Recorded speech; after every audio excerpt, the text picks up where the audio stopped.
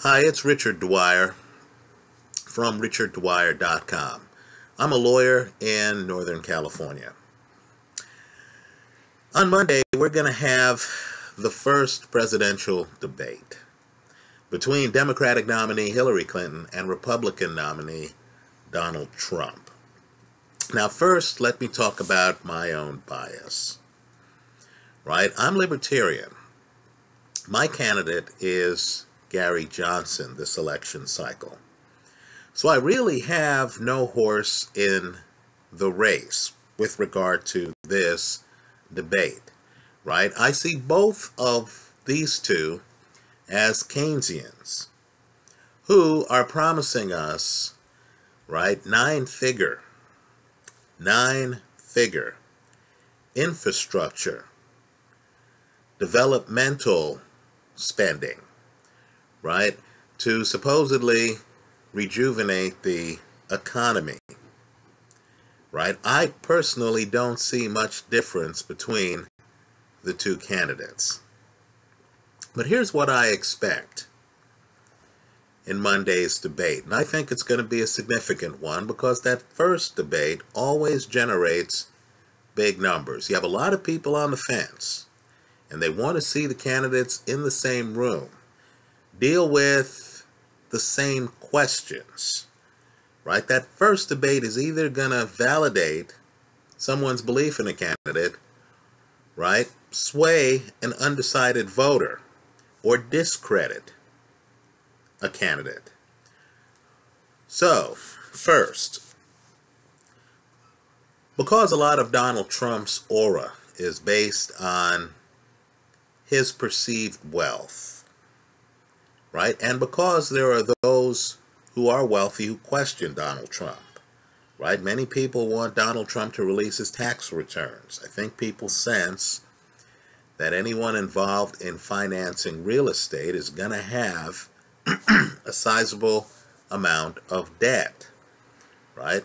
Whether it's Donald Trump, whether it's Robert Kiyosaki, if you follow his reasoning on Rich Dad, Poor Dad, that debt is good.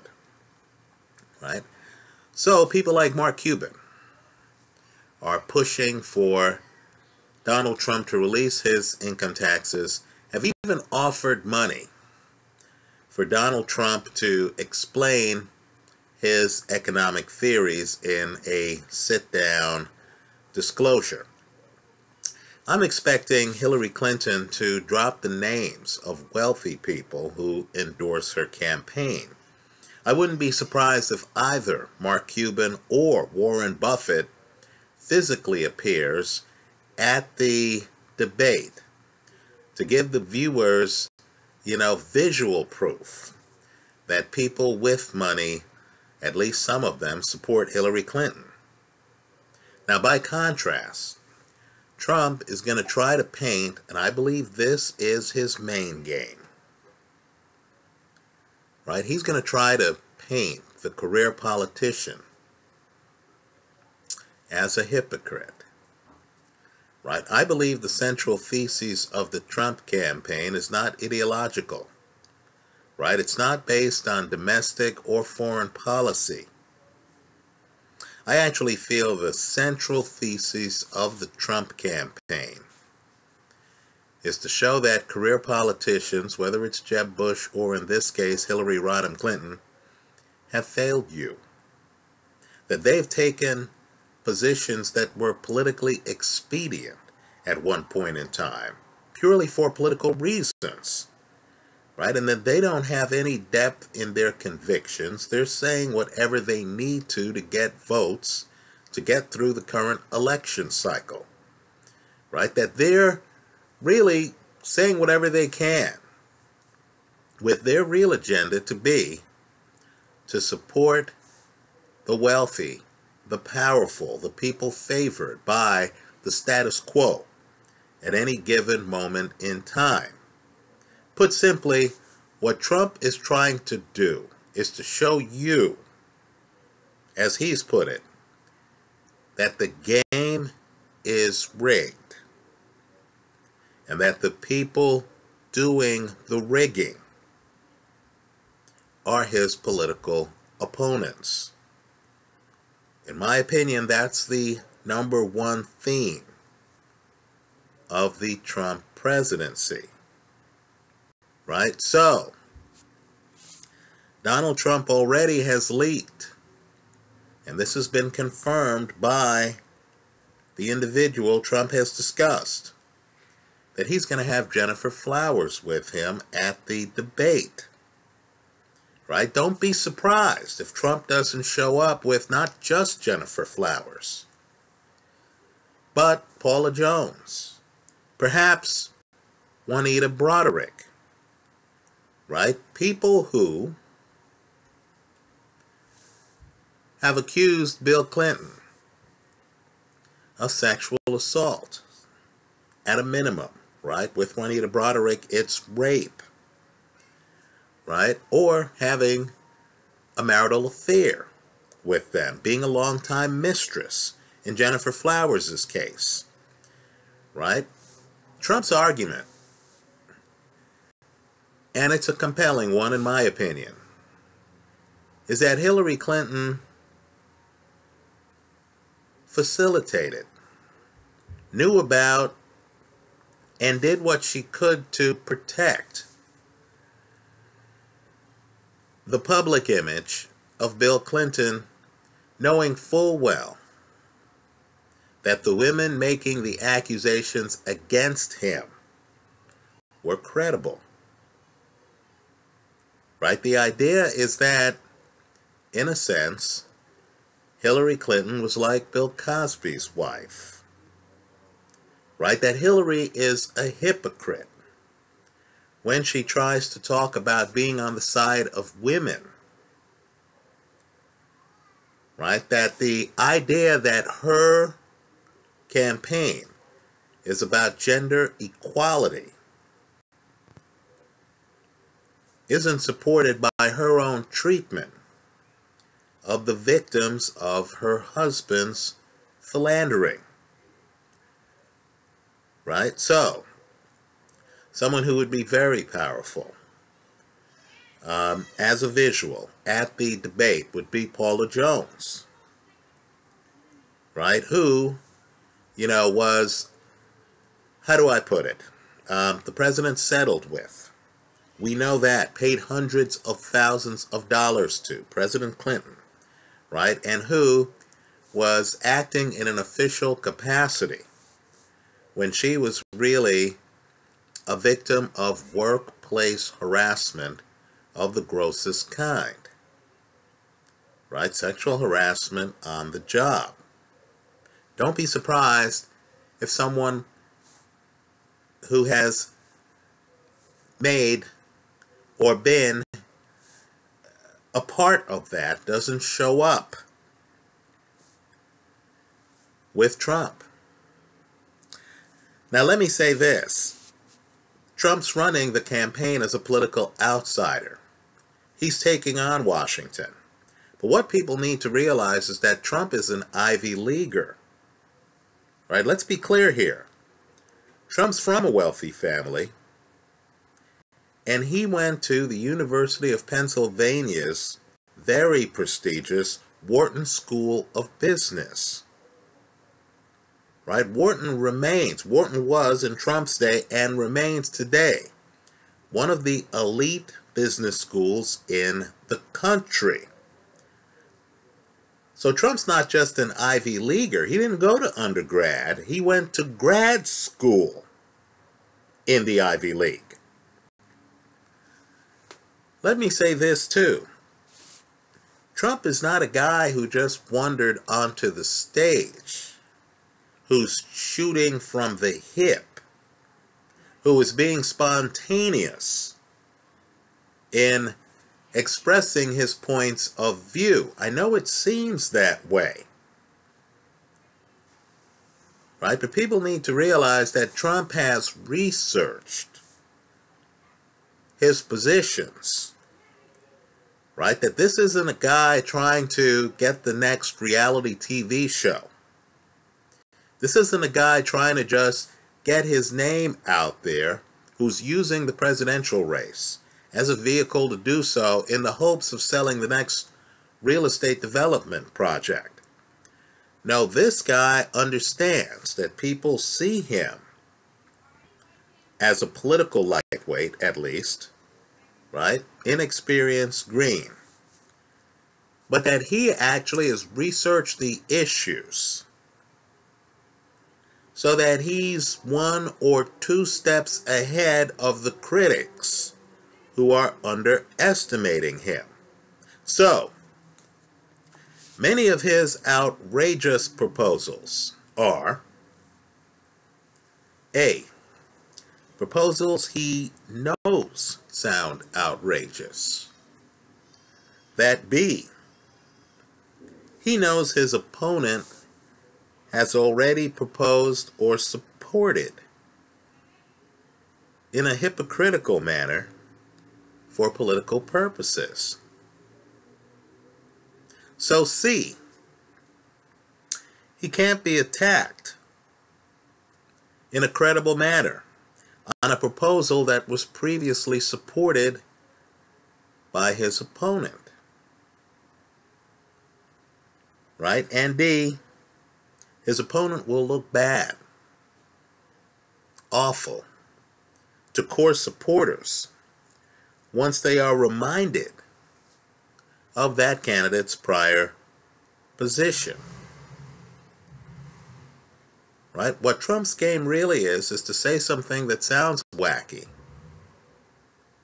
that upon investigation, we later learn was actually the position of his opponent. Right? I believe, as I've said, the takeaway is that the opponent is just saying what he or she needs to say to get elected to support an elite at the expense of the public that Trump is trying to get to vote for him. So, as we know, Trump has proposed a wall on the southern border of the United States. Now, most of my friends are diehard Democrats, right? I myself used to be a very reliable Democrat, right? Back in the day, I voted for Walter Mondale, right? I voted for Jesse Jackson in a primary, right? I voted for countless Democrats over the course of my life. I'm from a family where both parents were Democrats, right? So my friends, going back to when I was a kid, right? My friends are hardcore progressives, hardcore Democrats, most of them. And they're completely offended by the idea that any politician would support a border wall or fence across hundreds of miles of the southern border. But what I've found is that my friends are completely unaware of the fact that Hillary Clinton voted for the Secure Fence Act of 2006. That act would have built 700 miles of a fortified fence along the southern border of the United States. Right, so when I talk with friends, right, I'm African American, friends of several races. I can't find the answer to the question I heard. Friends of several races will come to me and will say, isn't this obvious proof that Trump is a racist? Right? When I talk further with them, they have no idea that this used to be Hillary Clinton's position. Right? A second issue, and I believe Trump's game is, the crowd's going to ooh and ah. There's going to be a moment in the debate where this comes out. Right? Hillary really can't deny it because it's part of the public record. She used to refer to it, by the way, in campaign speeches. So what's going to happen is, however clumsily it's presented, once it comes out that Hillary also supported a border, wall, or fence. Right? That's not going to get votes for Hillary, folks. That's going to make Hillary look like she is inauthentic. Right? That's Trump's real goal here. Right? That Hillary is crooked Hillary. If Hillary tries to explain why in the past she said things like, I'm obstinately against illegal immigration and voted for the Secure Fence Act, she's going to look on the defensive. The second issue, the birther issue. You know, Trump has argued that Hillary was the person who started the birther movement. Now, that's not completely accurate. The problem, though, is it highlights the plausible deniability, right, that Hillary has set up, the layers that voters believe Hillary has put in place to avoid responsibility for her actions. So, we have former Clinton, Bill Clinton, White House worker Sidney Blumenthal, who also has worked for the Clinton Foundation. In other words, the job he did in the Clinton White House was so good, he's such a friend, that he segued into the Clinton Foundation. And we have reliable sources talking about how Sidney Blumenthal went around asking them to investigate, right, Obama's birthplace. He apparently told a journalist with McClatchy newspapers, flatly, that Obama was born in Kenya. Right? Understand, just like the fence issue is a bad one for Hillary because of her past support for the border fence, the birther issue is a bad one for Hillary because it's going to remind a lot of us that people close to Hillary were contacting reporters to try to challenge Barack Obama's birthplace. It's going to make Hillary look hypocritical. Here again, that's Trump's real agenda. Right? Gay rights.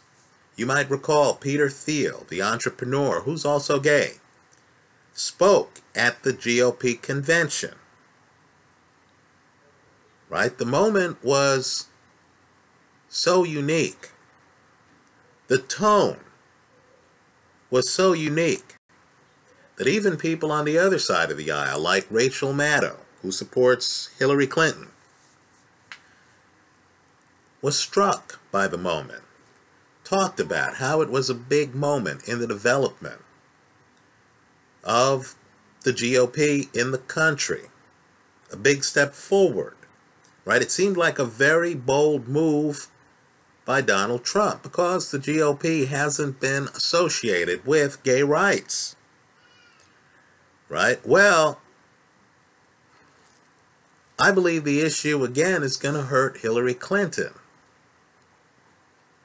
Because while Donald Trump is blazing new trails in terms of, embracing people like Peter Thiel at the convention. You might recall, too, Donald Trump talking about what a tragedy it was in Orlando, the shooting at the gay nightclub. Right? While Donald Trump is doing things that place him on the cutting edge of the GOP in terms of gay rights, right? Folks are going to be reminded at the debate that the Clintons, Bill and Hillary, supported Don't Ask, Don't Tell for years. Right? Many gay people in the military got negatively impacted by that. I understand the argument is, hey, that was a step up from what existed before. But it's just the idea that that's going to remind people of the triangulation the Clintons used to run.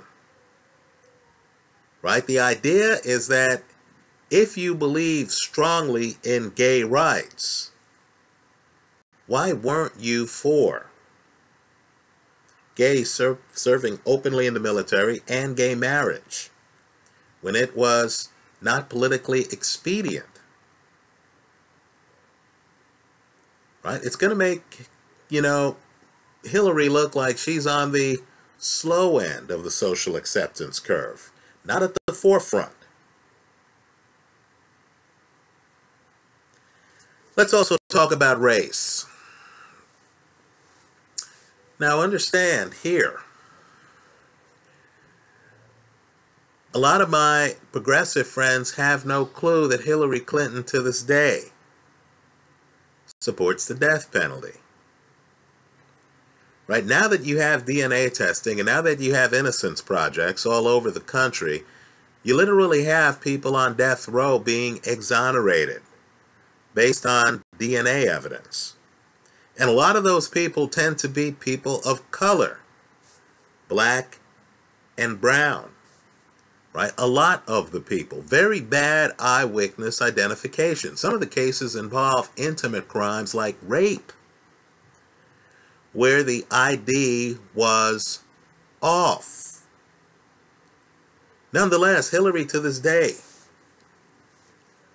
supports the death penalty. Right, let's go further. We all know today that crack and cocaine are really the same drug. Right, the difference is that cocaine is the white-collar version of that drug. Right, cocaine is the version of that drug that people are using in wealthier neighborhoods than the neighborhoods where folks are using crack. Right? I believe the differing treatment legally that the Clintons supported, right? Heavy sentences, and I mean heavy sentences for crack use, comparatively light sentences for cocaine use, is really indefensible by today's progressive point of view, right? It seems unduly biased against people of color, right? Poorer people. There's a class bias, there's a racial bias, right? Because let's face it, people of color don't have the money per capita in the United States on average that white people do. I believe that Hillary Clinton, here again, is going to talk about, the importance of fighting crime. She doesn't have the gift of gab, right? She's going to sound scripted. She's going to sound rehearsed. She's also going to sound like a hypocrite. You're going to hear things like, oh, this legislation was an important transitional piece of legislation, right? It was passed because at the time it was the best we could do, right? You always hear that when she talks about gay rights. You're going to hear that when she talks about, race and the differing sentences, the differing criminal liability for crack convictions and cocaine convictions. Right? Keep in mind, too, Hillary Clinton in the 90s used to talk about super predators. And we knew she wasn't talking about white-collar drug dealers in Beverly Hills and Bel Air. Right? We knew she wasn't talking about them. You knew she was talking about people living a life of crime in poorer neighborhoods. So, I believe that this debate is almost rigged.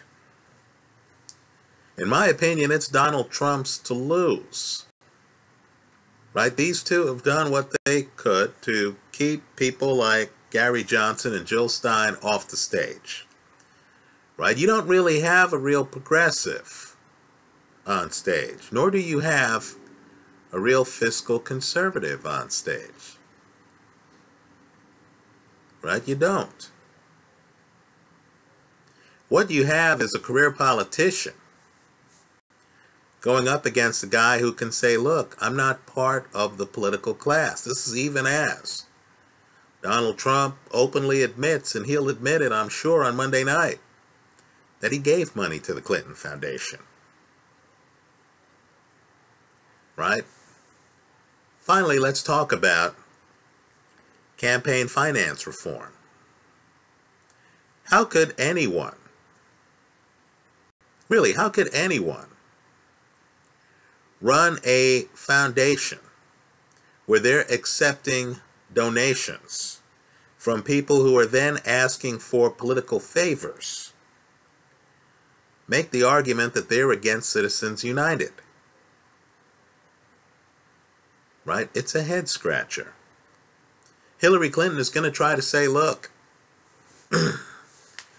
you know, I'm against Citizens United. We should have hard caps on campaign donations, while at the same time conceding, as her husband already has, that some of the people who gave uncapped money to the foundation expected to get something on the back end, financed in part by regular taxpayers, right? Whether it's an ambassadorship, right? Whether it's some break on some deal, some special access to some event, right? Lincoln bedroom back when Bill was president, whatever. You know, the point is simply, she's going to look bad on that issue, right? Any attempt to draw a distinction between what she says and what she does is going to fall on deaf ears, right? So, in my opinion, those of you underestimating Donald Trump are making a big mistake, right? The problem with being the presumptive front runner for several months, right? The problem with having the Democratic National Committee on your side, right, as we're finding out they were, right? The problem with scaring away all of the contenders except for Bernie Sanders, right? The person who really seems to have run based on ideology, right? A person who wouldn't dream of taking millions of dollars from Wall Street for 20 and 30-minute speeches, as Hillary Clinton has done, right? The problem with being Hillary Clinton is that you're an easy target. Most of the people running for the GOP nomination knew that they would likely be facing Hillary Clinton because, of course, parts of the game are rigged, right? There are things called superdelegates. They knew Hillary had rounded up all of the superdelegates, right? They understood that Bernie would have to do far better than Hillary just to get a tie, right? Just to get a tie.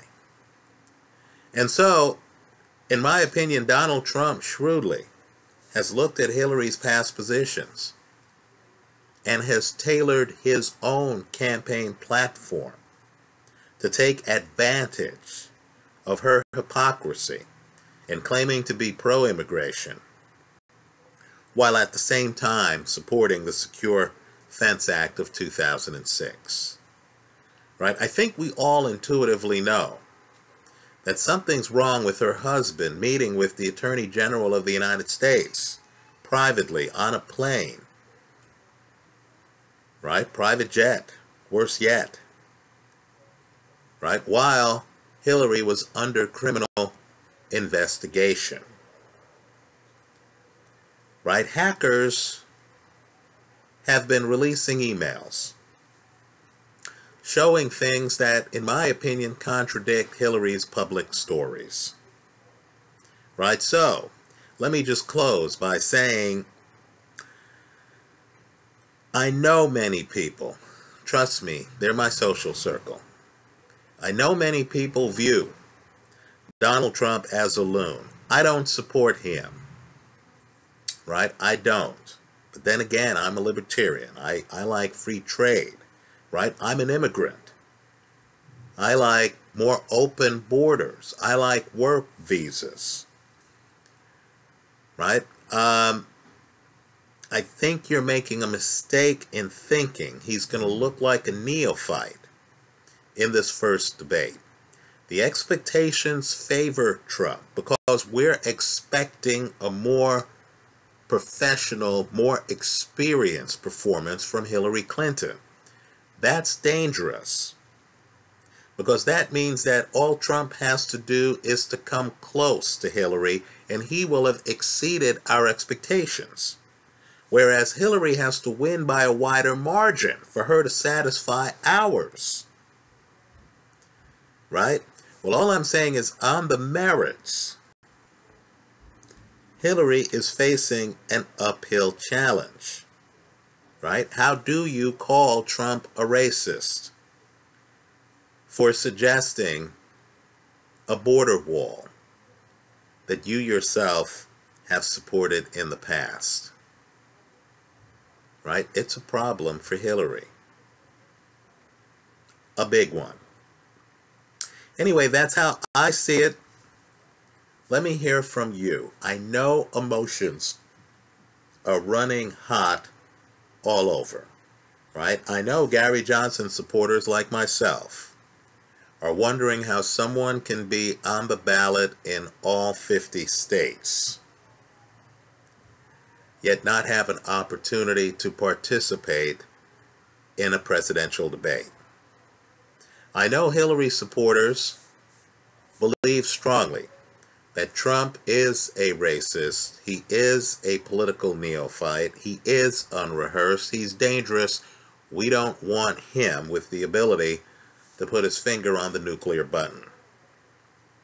And I know the Trump supporters, right? I've spoken with many of you too.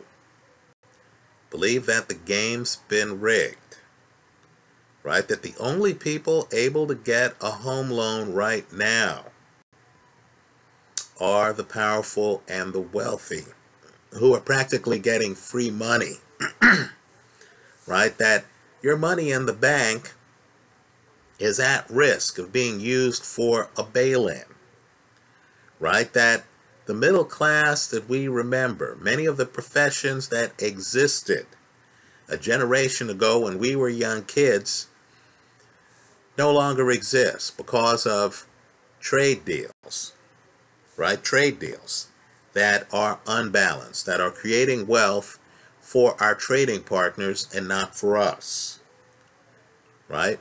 Just understand, even on trade, Hillary Clinton opposed CRAFTA. Hillary Clinton currently opposes the TPP that's favored by Barack Obama, right? Neither Hillary nor Donald Trump is a free trader, right? You don't have a lot of distinction between the two. They both oppose the TPP, right? Anyway, that's how I see it. Let me hear from you. I hope you leave your comments in the comment section to this video. Thanks for stopping by. Let's hope the next president of the United States, whoever it is, knows what they're doing and is able to get this debt under control. Thanks for stopping by.